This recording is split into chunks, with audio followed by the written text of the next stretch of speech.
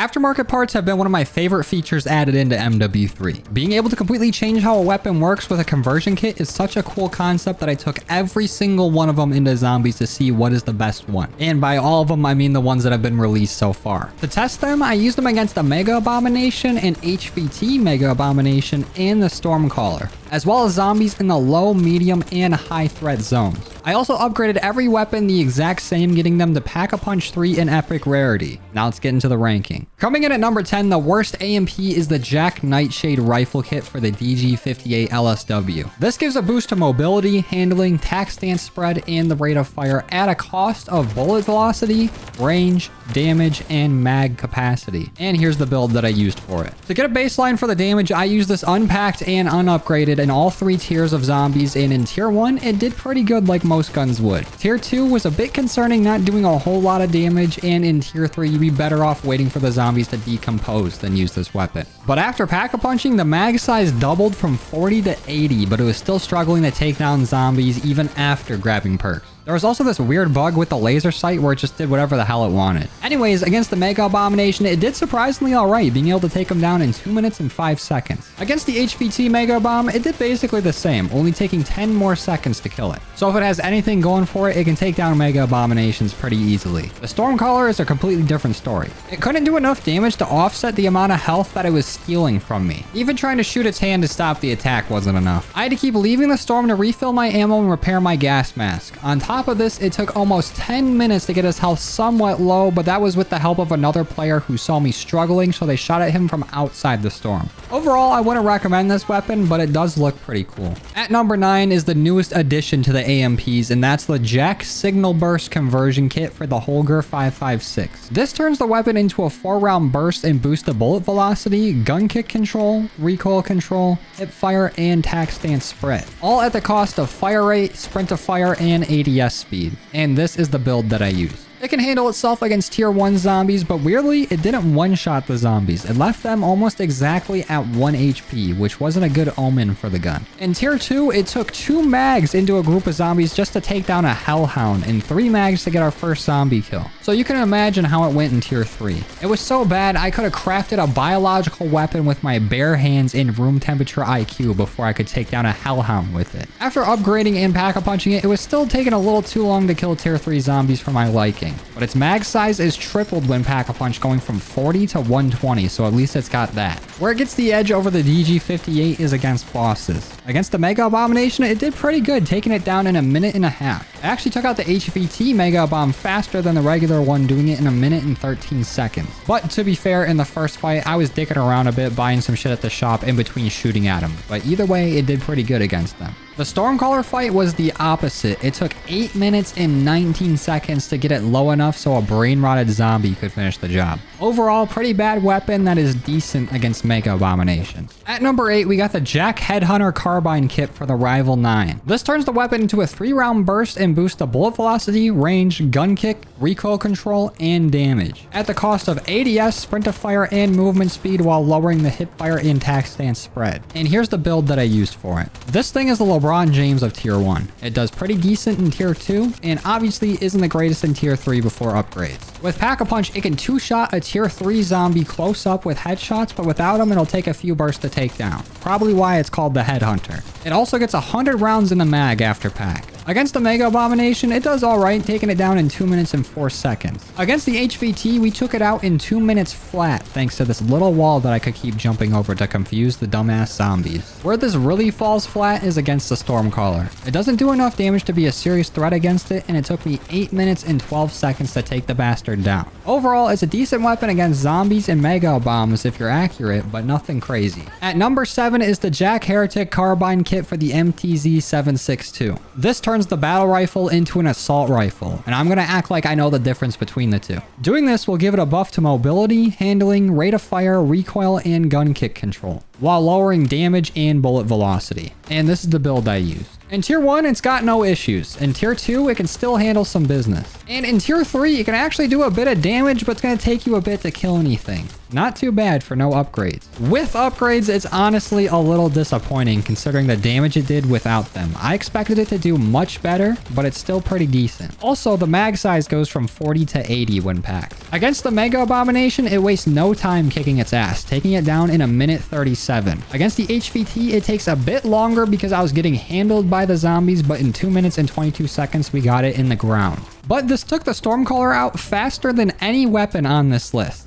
Kinda. It only took us a minute 34 to take it down, but that's mainly because it was stuck in the ground the whole time. Overall, it's a pretty good weapon, but it's just missing a bit of damage to put it over the top. At number 6, we got the Jack Raven kit for the MCW. This changes the ammo type on it to .300 rounds. If you don't know what those are, just leave a comment calling a magazine a clip and it should summon someone capable of answering that for you. But using this will buff your fire rate, close range damage, and mobility, all while lowering damage, recoil control, bullet velocity, and range. And this is the build that I used. In tier 1, it's got no problems. In tier 2, it can take out some zombies, but might take a whole mag to do it. In tier 3, it does a whole lot of nothing until it's pack-a-punched. Then zombies get ran through like mothers on Xbox. Doubling the mag size from 40 to 80 helps as well. And against the Mega Bomb, it continues to do well, taking it out in a minute 27. I honestly could have taken it out faster, but I had a helpful Harry that was in my back pocket the whole time I was fighting it. And I was proven right, because against the HVT bomb, the MCW shredded it in less than a minute, only needing 58 seconds to take down the three-headed bitch. The fight against the Stormcaller was a bit of a different story. It did some pretty decent damage to start, but I ended up running out of ammo and had to run a bit out of the way to refill it. And I ran out of ammo a second time, but instead of going on a journey to grab the ammo again, I stepped outside of the storm so that my throwing knives could actually deal damage to the zombies and they could give me some ammo drops. It ended up taking 5 minutes and 41 seconds to kill it, and probably would have taken longer if I didn't pick up an insta-kill towards the end of the fight. But overall, the weapon is pretty good, it just really suffers from a lack of ammo. Now that we're halfway through, I figured I'd give some dishonorable mentions that didn't quite fit the list. The elephant in the room is the Tier Jack Beholder Rifle Kit. This was supposed to release with the completion of the Season 1 Week 3 challenge, but still, weeks later at the time I'm recording this, you still cannot equip it. There's also a few aftermarket part attachments, but most of them are just optics that are boring as hell. But there is an underbarrel flamethrower attachment, the Jack Purifier, that's pretty decent. But I've already dedicated a whole video to it, so if you're interested, I'll put a link to it on screen and in the description. Last and probably least is the DM56. You can equip the Holger 556's conversion kit to this gun, but whenever I try to use it in zombies, it didn't work. When spawning in with the attachment, it would just remove itself. So maybe it'll work in the future, or I'm just more dumb than I thought was possible. Anyways, number 5 is the Broodmother .45 kit for the WSP9. This gives .45 rounds to the SMG. Using this will boost your damage, gun kick control, aim stability, bullet velocity, and range, but will impact your fire rate, ADS, sprint to fire, and movement speed. This is the build I used for it. In tier 1, zombies don't stand a chance. In tier 2, it can still hold its own. And in tier 3, it wasn't doing a whole lot without having to reload every few seconds. After upgrading it, it'll slap some zombies around, but reloading is still an issue with the mag size going from 22 to 44. But the slapping don't stop with zombies. It took down a Mega Abomination in a minute 29.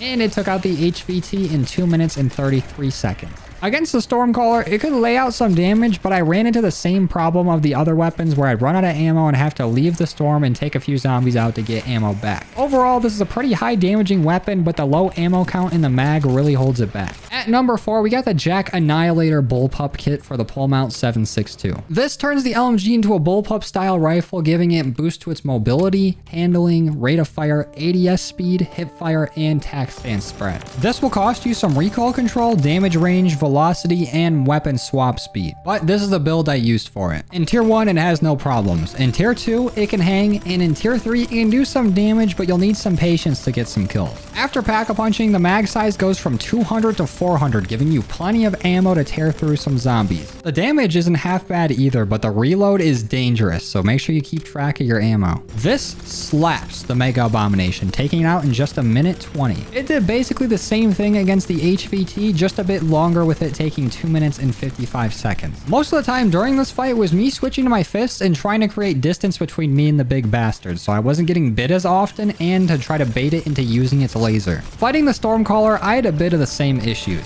I even needed to leave the storm a few times to get ammo, but I was mainly going to replenish my decoys, so I had some uninterrupted time shooting at it. All in all, it took 6 minutes and 28 seconds to take it down, but overall, it's a pretty good weapon, really held back by its movement and reload speed, almost the exact opposite of the WSP-9. At number 3 is the Jack Ferocity Carbine Kit for the Renetti. This converts it from a pistol to an SMG, giving you full auto fire, access to tack stance, better aiming idle sway, and better bullet velocity and range. But you'll take a hit to every speed stat, lowering ADS, sprint of fire, sprint, and movement speed. And this is the build that I used for it. In tier 1, it handles business. In tier 2, it can still do some work. And in tier 3, it does some decent damage. But once we pack-a-punch it, the mag size doubles from 50 to 100, and it uses that extra ammo to slap some zombies around. It does pretty well against the Mega Bomb, taking it out in 2 minutes and 20 seconds. And it did basically the same against the HVT, only needing 2 more seconds to take it down. The Stormcaller fight took a little longer with 4 minutes and 9 seconds, but it held its own. I only needed to run and grab ammo once while fighting it. Overall, this is a fun weapon and performed pretty well no matter where we used it. Number 2 is a weapon that you're probably familiar with, and that's the Akimbo Brace Stock for the WSP Swarm. This gives you 2 WSPs, obviously, while increasing the hipfire spread and weapon swap speed. This will cost you rate of fire, damage, sprint of fire, and movement speed. And here's the build that I used for it. This can handle zombies in tier 1 and in tier 2 with no problems. In tier 3, you can deal some damage, but you'll end up going through all your ammo trying to get kills. After pack-a-punching, your 100-round mag doubles to 200 for each gun. This makes it easy to tear through zombies, especially if you shoot one of them 50 or so bullets ahead of the other, so you can continuously shoot even while the other one needs to reload. And that's exactly how we fought the Mega Abomination, firing it for basically the entire minute 38 that we were fighting it for. The fight against the HVT was almost identical, taking only a second more to end it. And against the Stormcaller, it's admittedly not the strongest. During my fight with it, I had to run and get ammo a few times, but all that shooting must have drove it insane because it went to a Walter White fugue state and drifted away and exploded after 3 minutes and 42 seconds. Despite this, I still think this is one of the better weapons in zombies, and it's fun to walk around and mindlessly shoot with it. Ammo is an issue with it, especially if you're constantly shooting it like I do, but as long as you keep an eye on your ammo count, you should be alright. And the best aftermarket part, in my opinion, is the XRX IPv2 conversion kit for the Core 45. Using this gives you access to tack stance while boosting fire rate, aiming stability, bullet velocity, and range. It'll take away some damage, ADS, and sprint to fire speed though. And this is the build that I used for it. This might not seem that great, but it has the unique feature where the more you pull the trigger, the faster the fire rate gets. This makes it a monster in tier 1, allows it to compete in tier 2, and do a little bit of damage in tier 3. But when it's pack-a-punch, the mag size goes from 40 to 80, giving it all it needs to tear through hordes of zombies. It also tears through the Mega Abomination, taking it down in a minute 24 seconds. The HVT wasn't much harder, only taking a minute 42 to put it to sleep. The Stormcaller fight went down almost as easy, only taking 3 minutes and 5 seconds. I did have to leave to get some ammo for it once, but this whole fight was in the tier 3 zone. I don't know if the zone the Stormcaller is in makes any difference in the amount of health that it has, but either way, we fucked it up. Overall, this weapon is nasty, and it definitely surprised me the most out of all of these aftermarket parts. And I think it benefited the most with the conversion kit than any other weapon in this list. But that's all the current aftermarket parts ranked. Let me know down below if you agree with these ranks or if I left something out. And all that other YouTube shit, if you liked it, like it. If you didn't, dislike. And if you're new here, subscribe if you like this kind of content. But that's all I got for you guys today. Thank you for watching. I truly appreciate all your love and support, and I'll see you guys in the next one. Later.